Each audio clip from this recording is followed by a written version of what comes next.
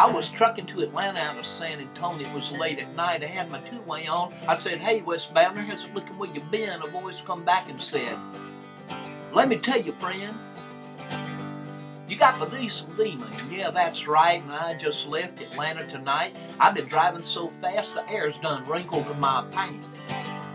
I ain't seen no smoking old bear in the air. My dog ain't said a thing. Well, you know that I'd be flying now if this whole thing had wings. I'm the diesel demon, my big rig screaming. I ain't lying, this damn thing's flying. Yeah, put your pedal to the metal and your heel to steel, and you mash that motor and you let her fly. And if you're going to the big A-town, hammer down, hammer down. If your rig won't do but 110, well, I'm sorry, that's your problem, friend. My rig will do about 120. It costs a lot of money, but I got plenty.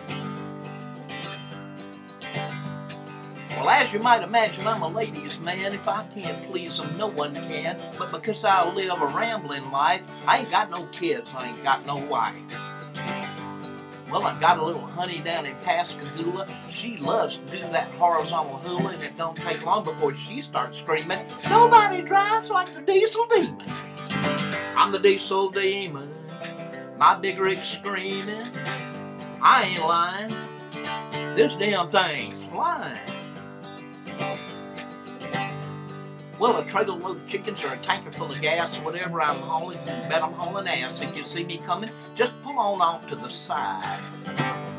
They say speed kills, that may be true, but I feel safe and sound, because there's one thing I know for sure. I'm the best damn driver around. I'm the diesel demon, my big rig screaming. I ain't lying, this damn thing's flying.